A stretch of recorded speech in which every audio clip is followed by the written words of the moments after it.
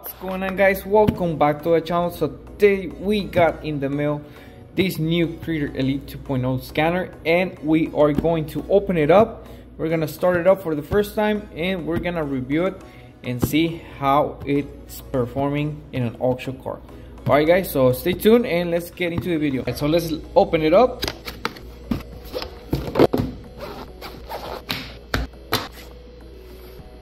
And here we have the scanner, guys. So let's put it up for the first time. Let's just turn it on. And well, I see that we have a small speaker right here. I guess it's for the when you push the buttons you can hear the speakers. And well, we have a nice touch finish orange plastic on the side. At the back we have, well, the credentials made by launch Chrysler Elite 2.0. Alright, so it already boot up, and the first thing right here, we see that we got upgrades, and right away I'm connected to the Wi-Fi, so right away it's picking up a software update. I actually did the software update. When you boot it up, you're gonna see this in gray. That means that you already have the latest updates. But if you see a red version right here next to it, that means you have an update available. So this tool comes with a demo installed already. We can select, let's go to the session. Come on. We can select Ford. Let's select the expedition, and here we can do a whole report, system scan, or you can select individually a module. So we're gonna select that module individually. And what I like on this scanner is that you can go to immobilizer, so you can program your own key. So let's go to select functions, and there we go. You can program your own key on Ford, which is pretty good. Not all scanners support this, so let's just put that. Insert, it's already ignition on, so it's waiting for data. Well, you already put the ignition switch on, so it says to switch it off and pull the key out. We're gonna take it out, insert the new key that you want to program after 10 minutes have been done. So you're gonna wait, you're gonna press OK, and it says, do you want to program more keys? No. So you successfully already programmed a key using this little scanner.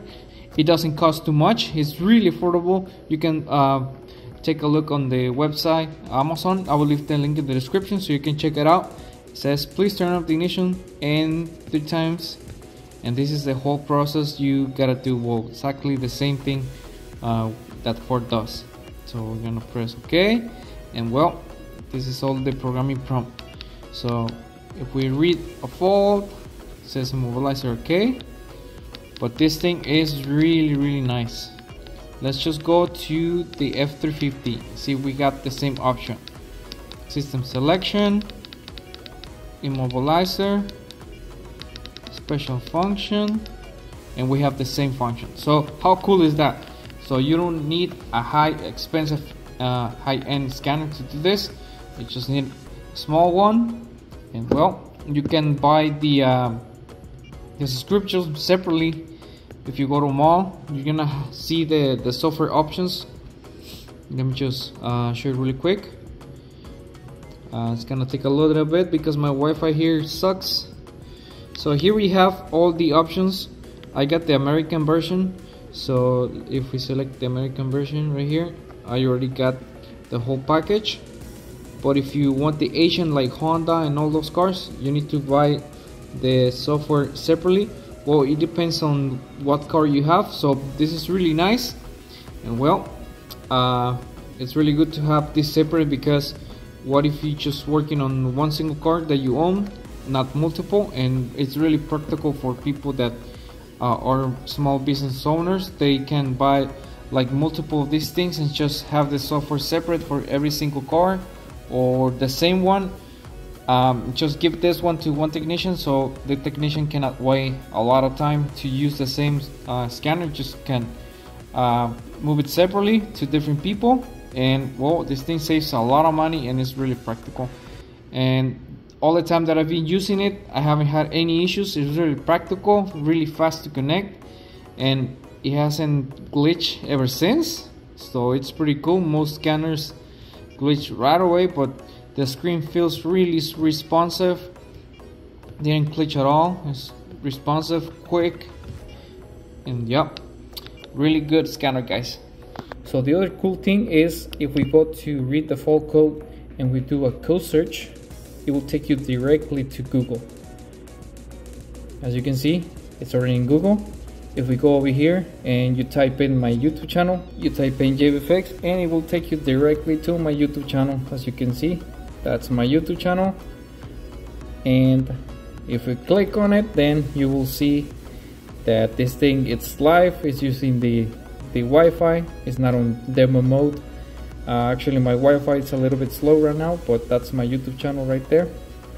And if you haven't subscribed to the channel, go subscribe, guys. I upload videos pretty much every week, and I'm really happy to do videos that help a lot of people. Alright guys, so today we have this 2003 Hummer H2, and we're gonna check this out. We're gonna see the check engine on this car.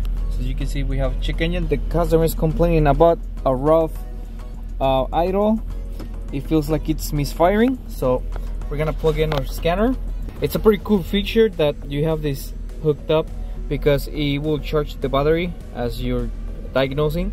So it automatically is gonna do a bin check right now. So this is pretty cool, and also it shows the voltage, 13.1. Wow, that's pretty cool.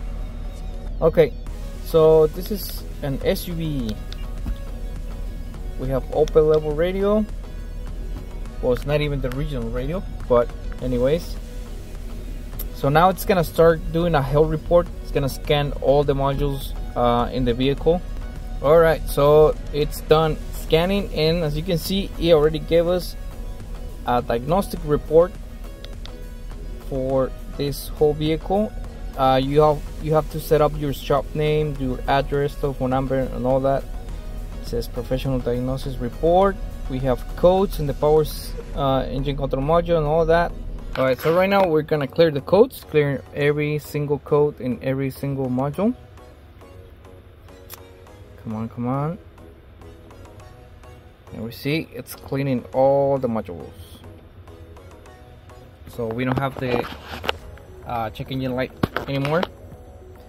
And there we go. Alrighty, pretty good. When we start the vehicle, there we go, no more codes. So we can actually do special functions in data stream. So we're gonna do read data stream, engine data, and let's go to misfire. We're gonna select only the ones we want. So we want this misfire current, this one, and this one, and okay. And we're gonna press OK, and we can see which one in real life it's gonna be misfiring. So it says current misfire, no current misfire right now. We see the cylinder 7 and 8, but the other ones are good. So looks like it's just a cylinder 7. Alright guys, so overall the scanner is practical, pretty easy and simple to use. If you go to settings, well, you have pretty much all this right here. I don't have to go through all that because you pretty much will figure it out on your own. It's really simple and a little bit boring to explain, but the main attraction of this is how small it is and easy to use. It doesn't take a lot of space. It starts really quick, connects very simple, very fast, responsive. And well, what else do you want from a scanner with all this technology just inside this little thing, and really powerful. Alright guys, so this will be pretty much the end of the video. This is the review for the Launch Creator Elite 2.0. I hope you guys like the review on this video. Please, if you want to buy the scanner, go to the link down in the description. And well, I hope you like the scanner guys as much as I did, because it's really easy to use. Alright, again guys, thank you so much for watching, and I'll see you on the next episode. JVFX out. Bye.